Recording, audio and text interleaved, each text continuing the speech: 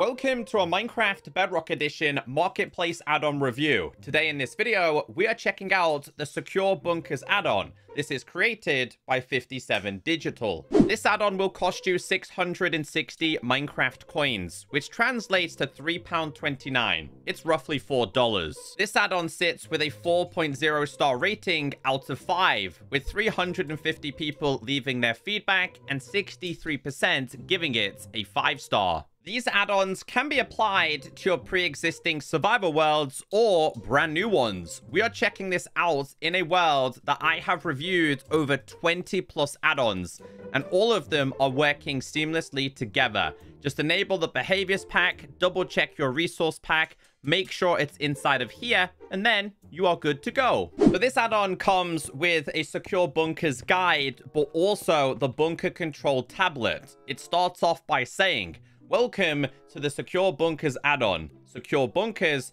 is an add-on that you can use to enhance your world's security needs. It includes a bunker builder, granular player permission system, and many security features, such as CCTV cameras, laser doors, and hidden entrances. To get started, use your bunker control tablet item. Turn over to read more. The bunker control tablet allows you to start building your very own bunker. Once you have built a bunker, you can use the bunker control tablet to expand your bunker, control access to your doors, and add/access cameras. Have fun. So I did check out a bunch of YouTube videos regarding this, and it looks like when you do start building bunkers, it actually overlaps some of the terrain. Now, I am curious, and the reason why we're standing on this is because I want to see if this build actually overlaps my maze that I built many, many years ago. So it's all to do with this. You can add a bunker, manage cameras, manage players, and manage defenses. So obviously, we want to add a bunker, right? You can do huts, caves, trees, boulders, bunker, bed, and chest. I'm going to do these in order. So let's start with this. Entrance, instructions, enter the hut and interact with the bed to enter the bunker. Are you sure you want to build a bunker? And that's what I'm saying. So for anyone who is checking this out, I do not recommend building this stuff in your pre-existing builds. This is something that you kind of want to build somewhere else, especially if you've took the time to build something, well, much better than my maze. On the surface, the build is actually pretty cool, and I think Minecraft Bedrock Edition has definitely needed something like this.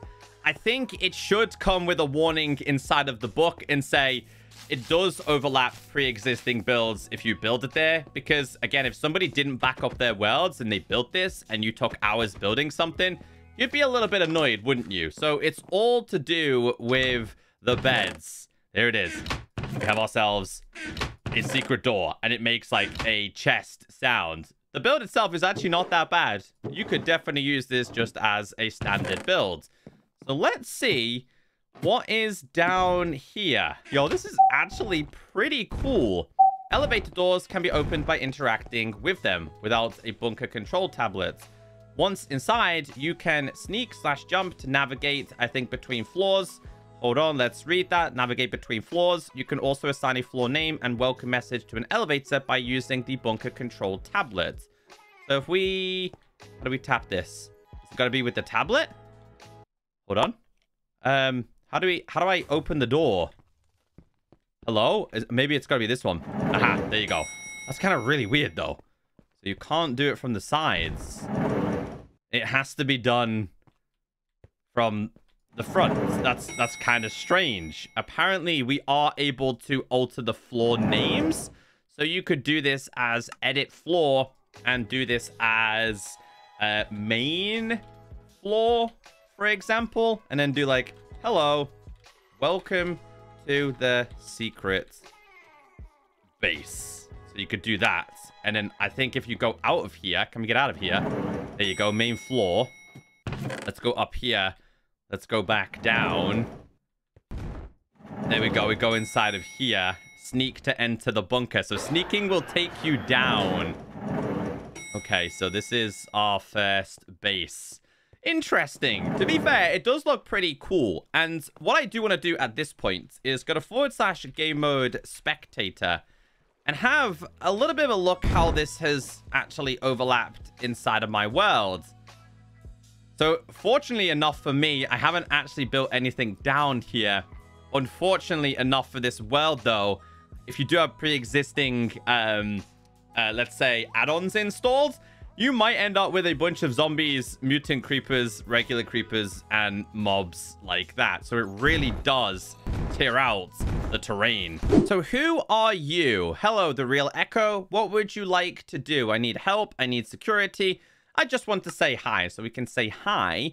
I need help. It says, sure thing, Echo. I have dropped a super helpful book for you. Aha, okay. So that will just give you another one of these. And then we also have, I need a security tablet. Okay, so if you do lose any of your items, you can just go to this little happy robots and it will give you a replacement. It looks like each side is relatively the exact same. So if we go over to this, you can expand here, interact with the blueprint wall with your tablets, and then you're able to expand, which I think is really cool. I do like the expansion of this.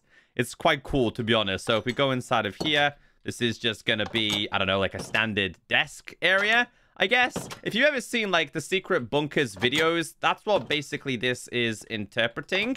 Just your own custom one that you don't actually have to build yourself. This is the ability... Oh, it's scanning me to turn them on and off. Well, that's actually pretty cool. Okay, so let's say we don't turn them off. Hold on.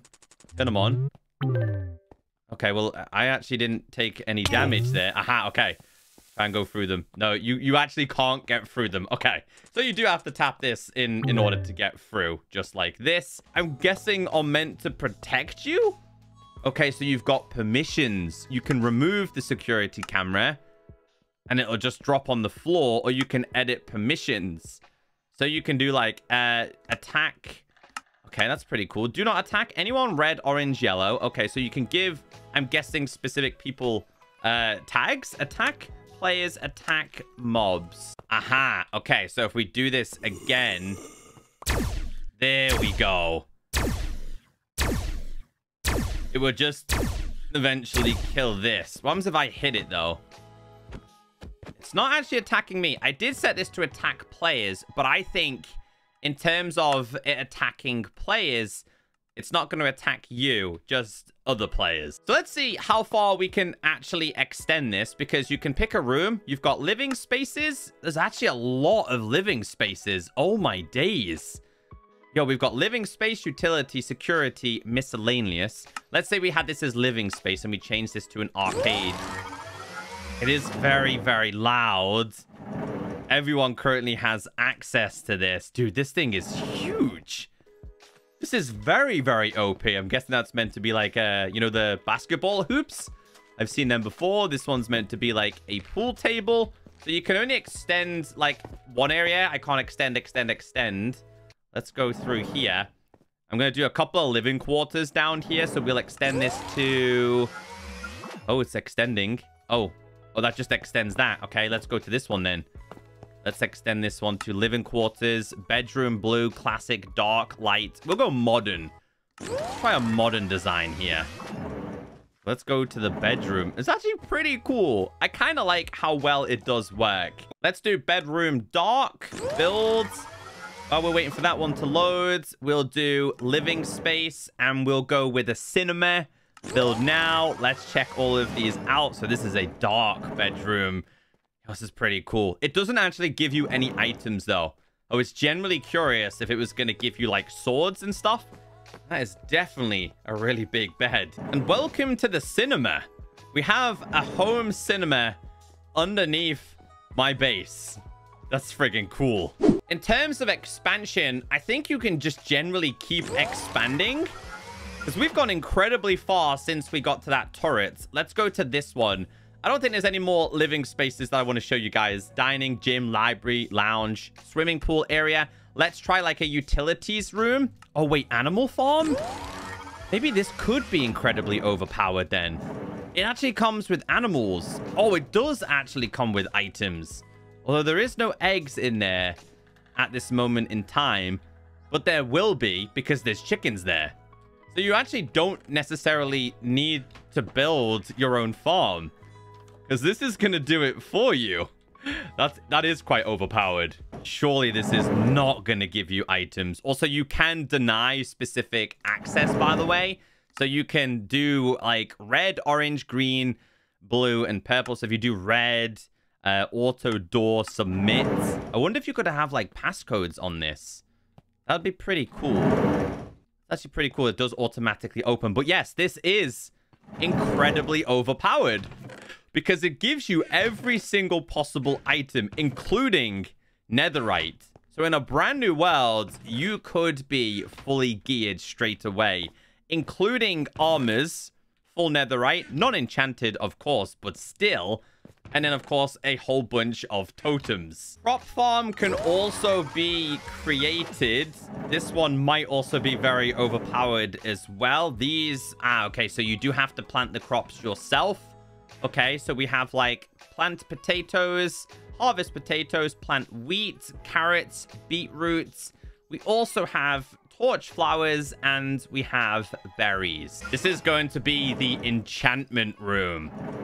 Dude, the rooms look really clean. I don't think you should start with any kind of item, especially in a new world.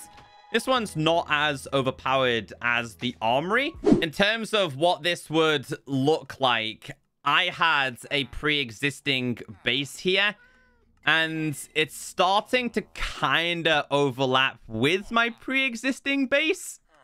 And that's obviously the biggest concern I have. Like, it's already somewhat overtaken my, let's call this my aquarium. That's gone completely over there. That's kind of also gone as well. So, yes, don't recommend building this anywhere near your previous creations. So my overall aim when I check out these add-ons is to try and break them, or to see how much we can break. Let's generate a brand new bunker. We're going to pick a new entrance, and we're just going to do a cave. This literally creates an underwater cave, which, sorry, in-water cave. It does seem really, really strange on this behalf, especially right there. Like, it will just completely rip apart terrain. In terms of everything else, though, I think this is going to work the exact same. So I think this one's underneath a chest. Oh, that's actually really cool. I like the entrance for that one. That's actually really, really cool. Okay. It's like a false chest. But it looks like the bunkers themselves, they all seem to be somewhat the same. The designs are all the same. It's just down to you on how you alter these. So we can expand this. Let's add a couple more rooms, for example. So we'll make our way through here. It's going to let us in. And then you can change what you add. So we've done living space, utility stuff. What haven't we checked out? We have a hoverboard storage room, portal room, potion room, stable, target practice, trading room, and training room. Let's see the trading one. So does this actually produce villages down here? Here we go. Oh, there you go. That's opened. It does. It does. And each villager literally is blocked with what I'm calling barrier blocks. Okay, that's quite clean. And you have one of every single villager available. This guy offered me Silk Touch. So this is my hoverboard storage room. You can edit permissions on every single one of these. I'm just going to keep this as everyone has permission. We're just going to do submit. Doors should stay open. There is a whole bunch of custom hoverboards. I like this color, so we can then get on these. What I will say, though, I don't know if this is because I have a whole bunch of other add-ons installed, but I'm pretty sure that's not how you're meant to ride these. Also, my hand is gone. I've lost my hand. It's kind of broken, but it's just meant to be another way for you to traverse through these bunkers. At this point, I'm just trying to show you guys all of the options in terms of like utility rooms. This is clearly going to be for making yourself a nether portal. And then the other one over here actually gives you the option to make yourself an end portal in your very own base. So technically, you could speedrun using the armory, get yourself inside of here, and just go and fight the dragon straight away. And to top that, there's the portal room. We have a potions room. So the potions room would be even more helpful. Apart from, this one's been a little bit more tamed. Because this one, oh wait, unless they're inside of here. Oh, it does come with potions. In fact, not only does it come with potions, it already comes with dragon's breath. So what happens if we try and add a pre-existing bunker where we already are? It does say you do already have a bunker, so it does come with a warning. But let's say we picked a tree. Yes, they can, and they will, and they do overlap each other. It's no like, no, you can't do that. You are the option. You have the option. So I've just generated another bunker on top of a bunker. Ah, yes. And we just have a dragon chilling down here. Which, to be honest, I kind of like that. Hold on, let's open these doors, please. Yeah, look at them. That's the benefit of having a whole bunch of these add-ons installed. They all work together. This is the training room, which comes with a netherite sword, which is kind of nice because I already turned mine into the poisonous one. These do anything? They do not do anything. But judging from this, who we meant to fight? You? Heal me? Okay, so he can heal you. Set spawn point here. We can summon zombies, skeletons, and creepers. So we can summon zombies. Okay. Oh, there's a countdown to it. All right. Hello. There we go. All right. Well, I'll just use my potato one for example here. I think spawning creepers might be dangerous, right? So if we were to summon some creepers, you do end up on a cooldown at least. At least you can test your PvP skills. Here we go. So if do they blow up down here? Can confirm creepers will blow up in your own base. So we have security options. We have a panic room. I'm going to build this one, and I'm also going to build whatever else is available. So security, prison. Aha! This would be pretty good for some roleplay stuff. I'll be fair. That could be good. This is meant to be a panic room in case some kind of nuclear explosion happens. And then the... Oh, wait, what's that? Is that a bedroom? It's a bathroom. Okay, nice. So let's go through here. Open the doors into the prison where you are able to lock up some of your friends, I guess. Yeah, I think the whole roleplay behind this would be pretty cool. Especially if you were trying to create like an SMP, but it not being on a realm or a server, you could just do this in your own world. If we go to / game mode spectator at this point, I'm just curious as to how bad or what it looks like underneath this. At least it hasn't all generated above ground. It's just generated. I mean, kind of has, to be fair, actually. It's just like completely tore apart my gravel ocean. This is a security room, which I believe is meant to feature some mobs for you. Yes. Aha. We have a security dog. And then we also have dog treats. Do you have to tame you, though? I think you have to be tamed like maybe a regular dog. Is that what happens? Oh, just one is enough to tame him. Okay. So he's now part of our team. The builds are quite impressive, though. I think the builds look really, really cool. I've obviously not explored these in depth. And this is something that's really, really, really cool here. That, you know, Jigarbov's computers, they are also compatible with most, if not all, of the marketplace add-ons. So this is actually generated with this. So you could check your apps, weather, radar, etc. So that's actually really, really nice. So if we got a radar, for example, and we check, let's say, mobs within like 50. It's going to show you all of the mobs and their health.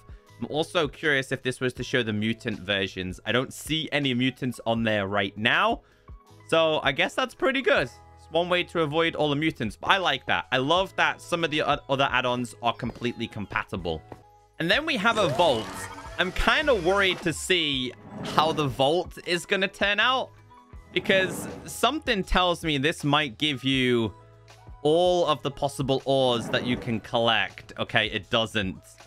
It looks like they were a little bit tame in this area.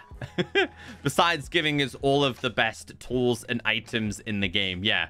Okay, so I was just worried it was going to be diamond blocks upon diamond blocks. Finally, we have miscellaneous featuring beach room, blank room, dark room, end room, forest room, and nether. I'm going to go with nether room, and I'm also going to go with the end related rooms as well. Let's tap on this. Let's go to miscellaneous. Let's go to end room. Let's build this one. The starts in this one here. Aha, this is cool. This is very, very cool. These are the kind of builds that I've always wanted to have in my world. It does not feature any of the mobs, though, so you don't gotta have to worry about wither skeletons or blazes. Ah, yes. More dragons. They just turn up everywhere. Maybe because I selected like this. I don't know. Oh, this is pretty cool as well for design purposes. But this one doesn't give you any items. A couple more things we haven't messed around with is the camera related things. So if we go to view camera, teleport to camera. Oh, okay. Oh, you do actually become the camera itself. So this must put you straight into spectator mode. So it could be a way for you to spy on your friends. Go to manage cameras. I got a bunch of cameras here. I guess the more you generate, right? It says placing camera, sneak to exit. Okay, so let's say we wanted to... I actually don't know where we built now. We built all the way down there. We have a snail there. Let's say I wanted to build... I'm trying to figure out the best place. Let's say we want to build one here. Place camera. And then how do I know which camera this would be? So would this be camera 9? Let's go to view camera. Oh, it is. Oh, they're using the camera command, not quite spectator. Oh, that's pretty cool, dude. This is actually really, really cool. I like that. Obviously, crouching will get you out of it. They did really good with this. Some of the mechanics in this I haven't seen in any of the other add-ons, which I quite like. So there's a whole bunch of cameras. I don't need to add any more. We do have managed players. I wonder what I can do, though. Red security clearance. Oh, okay. So you can deny people entry to certain locations. So I could deny myself locations for these ones. I can open doors and use cameras with the following security. Red. And that's when the manage details comes in. Especially for something like the turrets, where you can have it to target, let's say, a blue color rather than the red.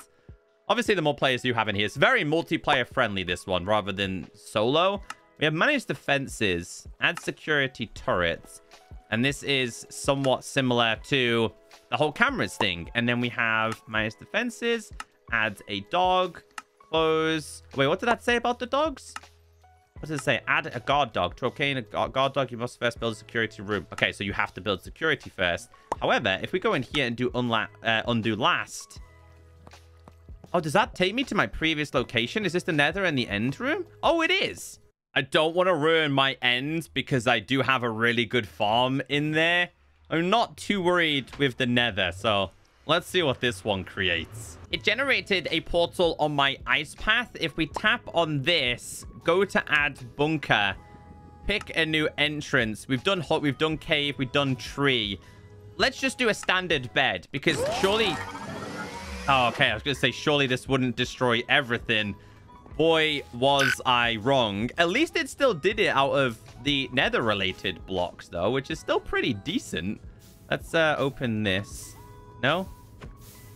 No? Oh, okay. Seems that we're at a crossroad here. And my base is probably going to be destroyed. What happens if I was to just dig down, though? You get access this way. Yeah, you can just get access this way. Who needs to go down that way when you could just do it this way? I'm far too curious. I've come above the nether. What happens if you try and add a bunker up here? So if we were to do it, let's say, we'll go with a chest related one. It does generate, but it looks like it's generated down below because you cannot build above bedrock on Bedrock Edition.